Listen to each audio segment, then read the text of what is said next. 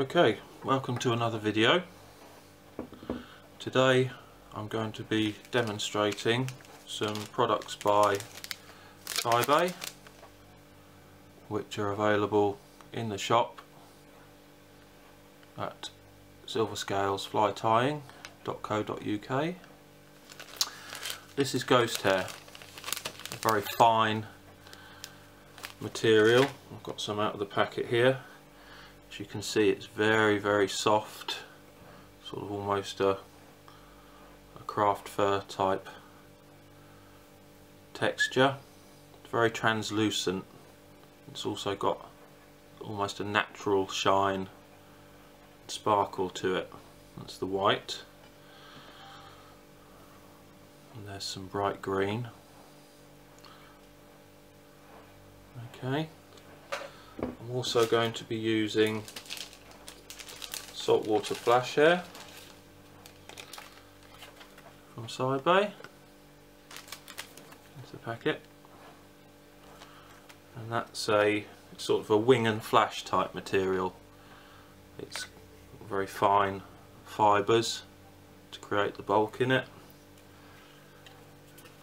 and lots of flash blended in. I really like this material, and again available in the shop. Okay, so this is kind of a freestyle tie. I like to freestyle from time to time, just get some materials and see what happens. So I'm as much in the dark as you are about exactly what I'm going to tie. So I'm going to lay down a thread base. I'm using some white UTC 140 thread.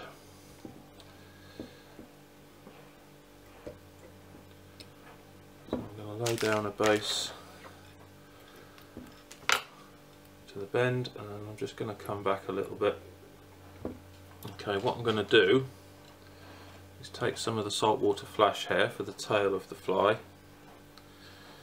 And take a bunch for the tail.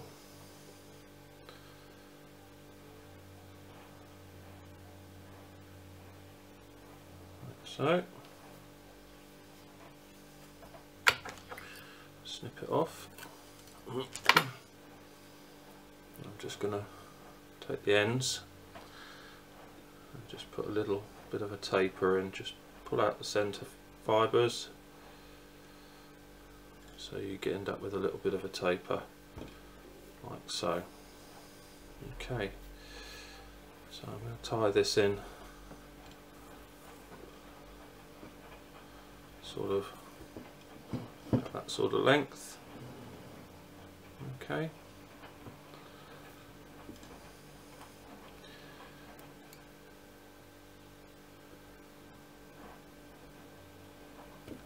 There we go. Take off the excess. Like so. Okay, so we've got a tail on the fly, so it'll be a nice flashy tail with lots of movement in the water. Like so. Okay. Now I'm going to take a bit more of the flash hair, but slightly less, and this time I'm going to tie a bit in on the top, but I'm going to reverse tie it in. Excuse me. Okay, so take a slightly thinner piece than the first piece.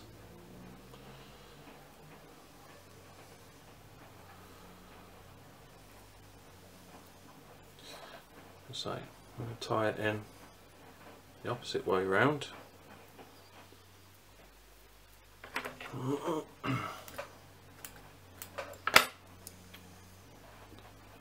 to tie it in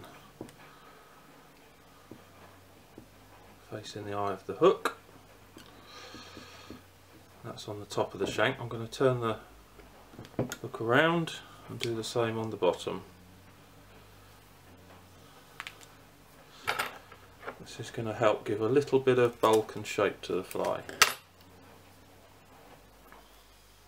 A bit of a taper in. Same length roughly as the first piece. Something like that.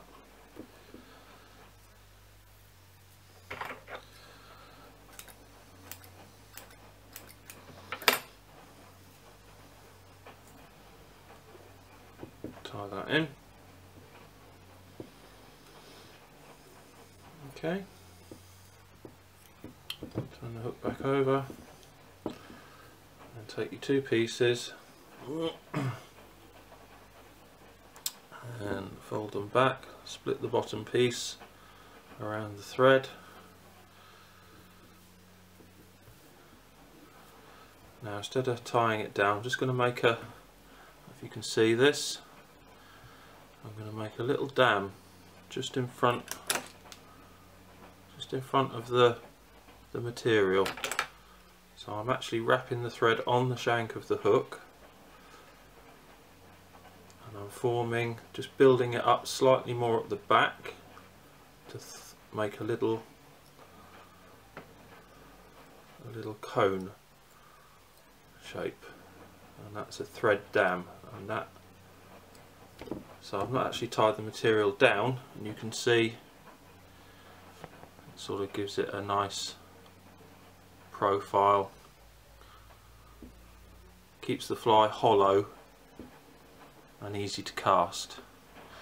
Okay, so I'm going to move on to the ghost hair now for the rest of the fly. As I say, I'm completely freestyling this. This is just off the cuff, not really working to a plan. So I'm going to take a piece of ghost hair, about so big. This is the bright pink, and I'm going to reverse tie this in.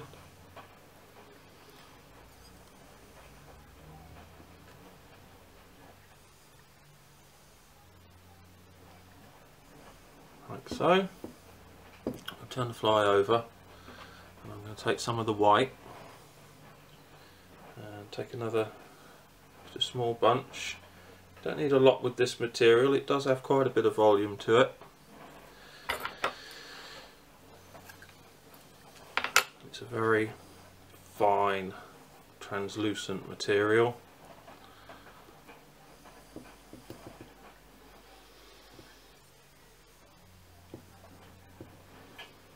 Just tie that in.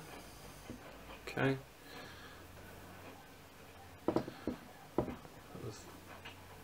Fly back around the other way. Fold the green back, and fold the white back. There we go. And again, I'm just going to make a thread dam in front of the material, just to hold it in place.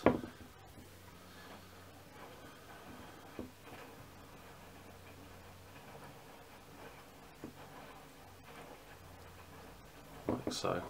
So, we've got so far, look. Looking too bad. And I'm going to do the same again. Take a piece of the ghost hair.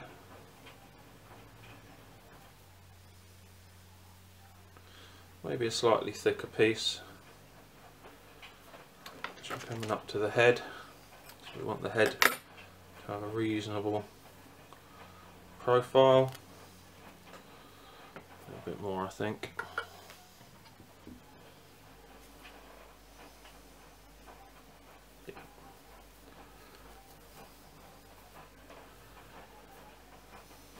Not too much.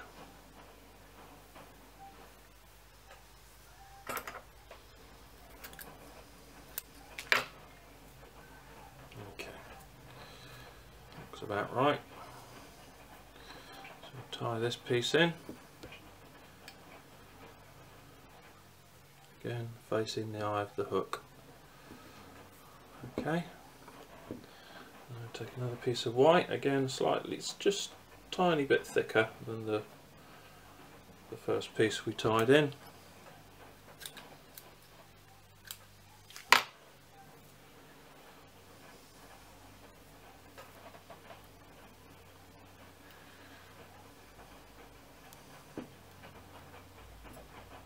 Okay, like so. You can add a bit of glue as you go through these stages if you want, for extra security. I'm not bothering because I'm just demonstrating how to tie the fly, although I've got faith in my wraps not to come undone. Okay, so we're just forming a little dam there again. Now you'll see we've gone almost up to the eye of the hook there, but I'm still going to squeeze another piece of material in. Okay, so you can see there's lots of material left. We've used very little. You really don't need to use too much with this material. It's an excellent material for creating some bulk but keeping the fly nice and light. Okay, again, slightly thicker piece. Okay, so we're going to squeeze that right on the eye of the hook. It's just enough space to get a thread wrap in there. And the same with the white, lots of white left. Look, you should get several flies from one piece of material.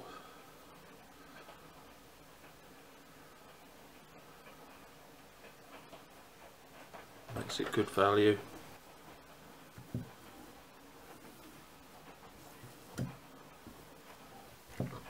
Okay, so got our pieces of material in. Just push it back a little bit, and then you can just squeeze some thread wraps right in the front, like so. Just build a nice little thread dam there. Okay. Find your whip finisher in the mess on the table. There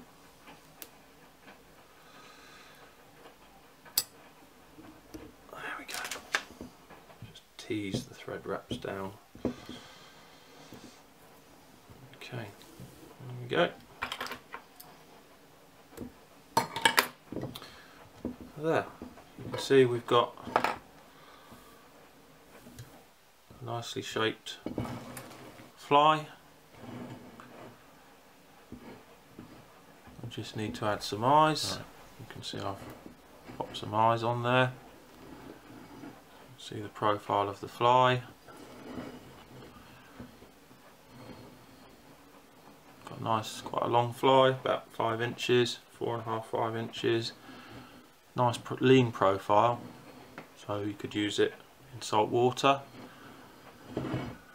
and also for pike